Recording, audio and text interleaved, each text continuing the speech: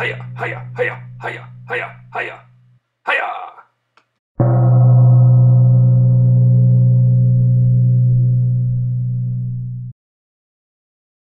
Today I'd like to talk about apparent weight and problems that deal with apparent weight. I came up with 6 examples, 4 on the first page, 2 on the next page, that are different situations where you might be asked to calculate the apparent weight. So the first thing we have to do is you really have to define what apparent weight means to you. Okay? And it's not complicated. Whenever someone asks you to find the apparent weight in any kind of problem, just remember that the apparent weight is basically the normal force. That's the force of the scale. Imagine you're standing on a scale in each one of these situations, and it's the force that the scale is producing on the body. Okay, so let's take the easiest situation here. Just the person standing on the ground. Okay, if you do a free body diagram on that person, well, again, there's a normal force here. And what else? There's also going to be a weight, right? In this case, it's mass of the guy times little g. Okay? So again, if this guy is not accelerating, that's a very simple problem to solve. You get the normal minus the weight has to be equal to 0. Right? I've added all the forces, and there's no acceleration in this case, so we get the simple answer that the normal, or the apparent weight, in this case it's not really apparent, it does equal to the weight. That's case number 1. Okay, what about case number 2? Well, what if you're standing at the bottom of a pool, and again you're standing on a scale and you were asked to calculate the apparent weight? Well, again, when you're at the bottom of the pool, you still have the weight, which has a magnitude of mass times little g. What else? We're going to have a normal force. That's the scale pushing up on the guy. Call that N. And there's also another force now. Because I'm displacing fluid, there's also a buoyancy force. I'll just call that B. Okay, and the buoyancy force is in the same direction as the normal force. Okay, again, if there's no acceleration for this object, if I'm just standing here at the bottom of the pool, all of these forces have to sum to 0. Okay, so we simply have that the normal plus the buoyancy force has to be equal to mass times little g. Okay, now if you simplify this a little bit, just bring the buoyancy force on the other side, what do we get? That the normal force is equal to mg minus the buoyancy force. So here's our expression for the apparent weight when an object is at the bottom of the pool. Notice that the normal force, in this case, the apparent weight is smaller than case number 1. Okay, let's take the next case now. Again, we do a free body diagram. This is someone standing in an elevator on a scale, and the elevator is accelerating upward. Okay, we're going to do our free body diagram here. That guy still has the same weight, whether he's standing on the ground, whether he's underwater, or whether he's accelerating up. That doesn't change how much mass he has. The next thing we have is there's a normal force. He's standing on a scale, so that's going to have a reading. And that's it. Those are the only 2 forces acting on him. Now you may be tempted to put this force here, this tension force, in the cable. However, that tension force is not acting on the object. Okay? It's not acting on the person here. That's actually acting on the elevator case. And right now, for the free body diagram, we're only considering this guy and all the forces acting on him. I've also told you in this case that he's accelerating up. Okay? So, Newton's second law says you add up all the forces, and those are equal to mass times acceleration. Whenever you have an acceleration, I find it's always best to choose the direction of the acceleration as the positive direction. So if we do that, what are we going to get? Switch the colors here. We get that the normal force, which is acting up, minus mg, which is acting down, has to be equal to mass times acceleration. Okay, again, just as I did before, I'll isolate. So I get that the normal force is equal to mass times acceleration plus mass times little g. Okay. You can see in this case again, if I just isolate or take out the mass, I get a plus little g in the parentheses here. So when I'm accelerating upward, notice that the normal force, or the apparent weight of the object, is going to be greater than case A when I'm just standing still. And the faster I accelerate, the bigger this term is, the larger the apparent weight of the object. Okay? All right, let's try the last case now. The last case is the same situation as number 3, except this case I'm accelerating downward. So the free body diagram actually looks the same thing.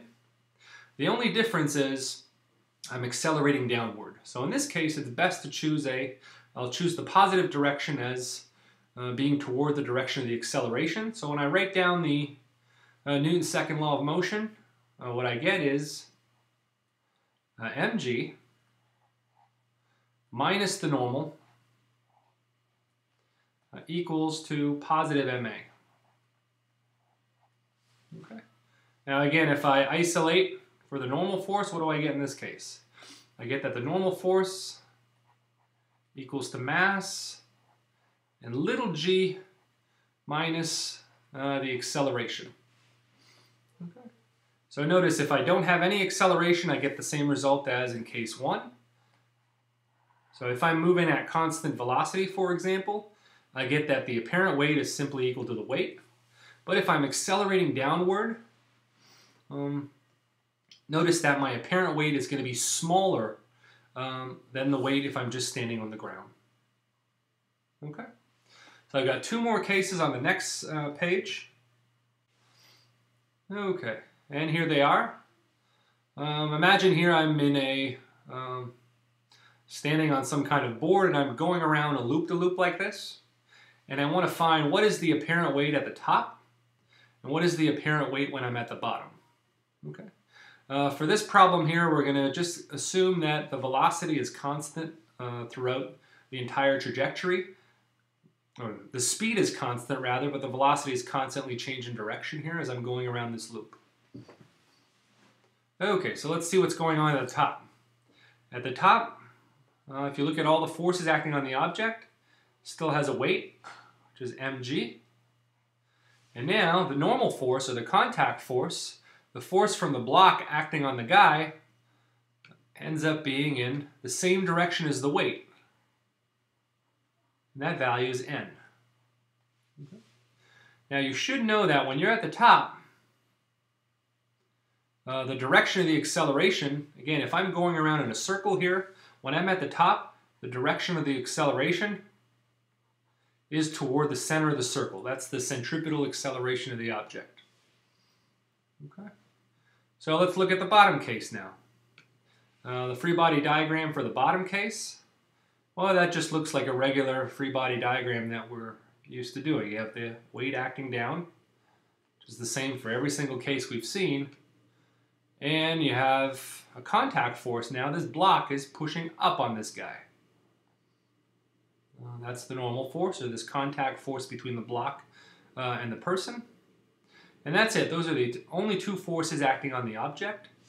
Now the only difference from the top and the bottom is that when I'm at the bottom, I know that the acceleration is toward the center of the circle. Okay. And when I'm at the top, the acceleration is toward the center of the circle, but acting down.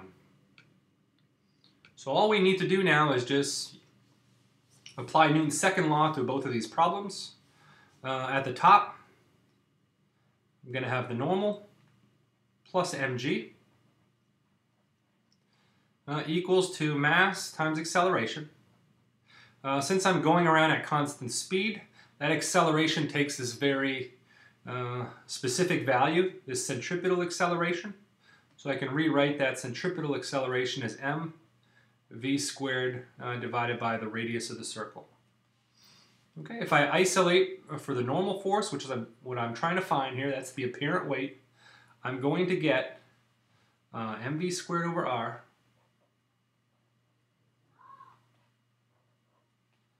minus mg. And here's my expression for the apparent weight when I'm at the top. Okay. Let's compare that now to the case when I'm at the bottom. Okay, when I'm at the bottom, you apply Newton's second law. Again, the acceleration is toward the center of the circle, so I'm going to take that to be my positive direction. So if you apply Newton's second law, you get normal force minus mg, minus because it's acting away from the center of the circle. And again, that equals to mass times the centripetal acceleration, which is v squared over r. Okay, so the normal force here, when I'm at the bottom, if you isolate, you get mv squared over r plus mg. Okay. So first thing we notice is that in the case for the bottom, notice these two terms are always adding together. So I'm always going to get a bigger apparent weight when I'm going around in a circle at constant speed and I'm near the bottom. Okay? In that case, the normal force has to be bigger than the weight. Okay? The normal force must be bigger than the weight, and it must be large enough in order to remain on that circular path. Okay? If you compare that to the top, in the top case, it's a little bit different, right? In the top case, we have this term which is bigger, okay? And we're taking away some of the weight here. So the apparent weight that you're going to get is going to be smaller, okay? Because I ended up subtracting two terms, whereas in this case here I end up adding two terms. Okay, so those are 6 different problems, 5 different problems. This one here has 2 parts that look at the apparent weight. So whenever they're asking you that in a problem, just remember the apparent weight is just another word for finding a normal force.